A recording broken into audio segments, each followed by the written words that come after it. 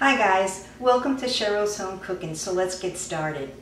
I just came back from Walmart and I seen this and it has the chicken on it, so I figured my kitchen is full of chicken, so I like this. This is a nice scented warmer. So I paid $15 for this, and then for the wax it was $3.47, and obviously the tax on top of that. So this is a Scent Sensation. It's a scented wax warmer.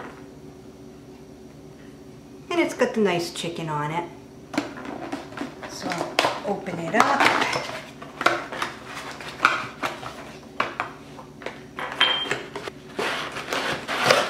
Take it out of the box.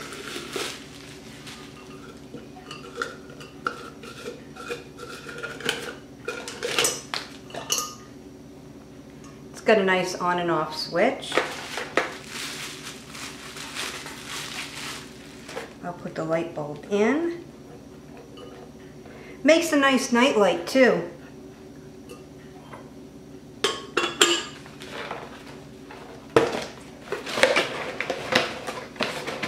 Let's see what it says on the back of the box. It says turn on the 25-watt light bulb and place it on the warmer, which I did. Add the scented wax. Wax becomes fragile immediately upon melting, which is common sense.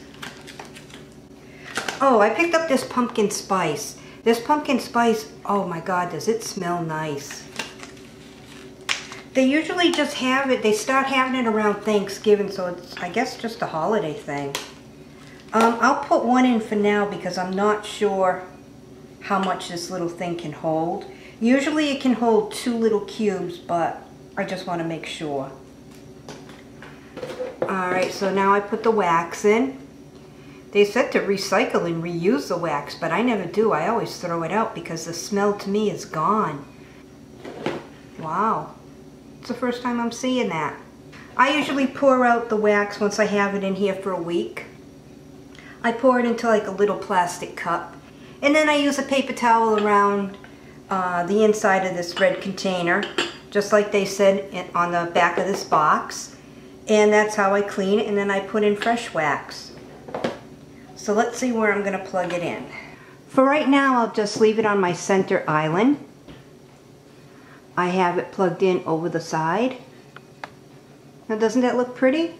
Well, thanks so much for tuning in to another episode of Cheryl's Home Cooking. I'll see you guys next video. Bye-bye.